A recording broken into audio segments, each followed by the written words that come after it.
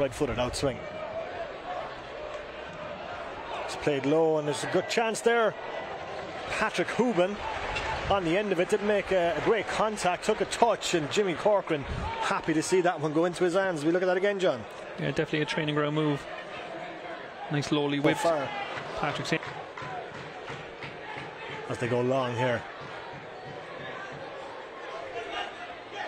Coffey does well to take that and plays the ball over the top. Keating's onside. He gets the shot across as he tries it. It was a cross come shot. Was it a shot, John, or was it a cross? It was a shot, definitely. I think just looking at the keeper's position, he had a chance to lob him. Ball bounced again. You watch the replay here, John. You just see the ball played over the top for Keating, beating that offside trap. We should kind of make use of that, give the crowd something to kind of get excited about, especially in these areas when we win the ball back. Can we spring an attack like here? A lovely ball from Healy to Kostovic. He's got two ahead. He's got Owolabi and Keating. Keating makes the move. Owolabi, yes.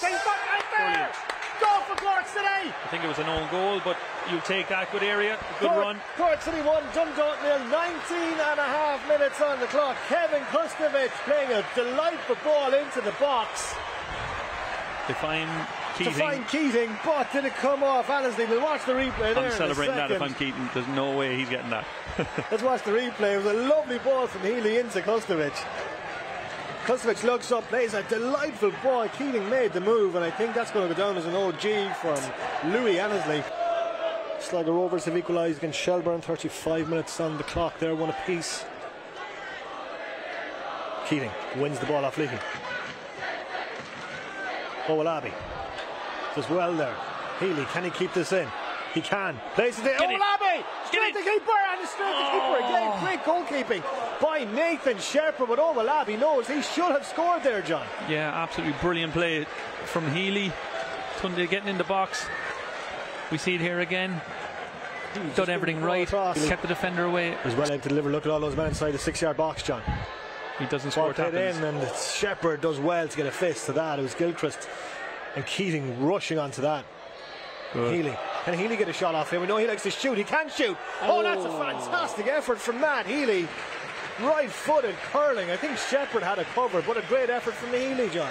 Yeah, you know, a player of that calibre, when he's in around those areas. You see here, nice little side step, steps in. 5 in the box, 2 outside for Dundalk. They're all in on top of Jimmy Corcoran. And Kennedy putting that in right on top of them. And he does. And that's gone all the way into the net. Dundalk has scored.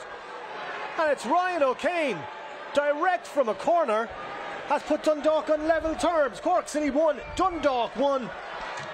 And that is the equalising goal. It's gone all the way in. You see the replay here. So Jimmy get his hands just caught.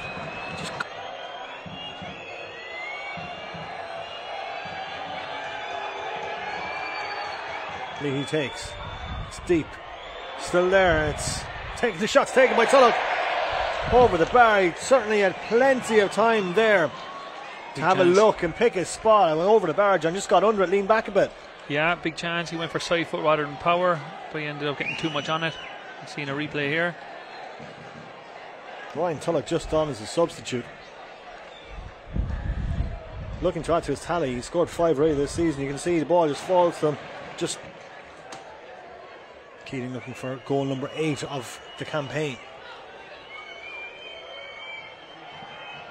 Scored against Shamrock Rovers. 8-man Shamrock Rovers there, Turner's Cross a couple of weeks back. Dundalk piling on the pressure though. Sláige.